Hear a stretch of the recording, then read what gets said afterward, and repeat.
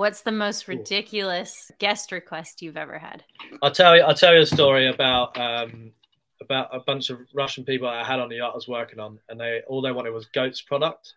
And we were in Turkey in a port called Göcek, and basically I had to get fresh goat's milk because I had to make goat's gelato, I had to make fresh goat's yogurt, and it had to be made on the yacht. So I went round the Göcek in Turkey into Bodrum, Dalaman, searching for goats that I could milk because I couldn't get fresh goat's milk. So I was running around with this Coca-Cola bottle milking goats.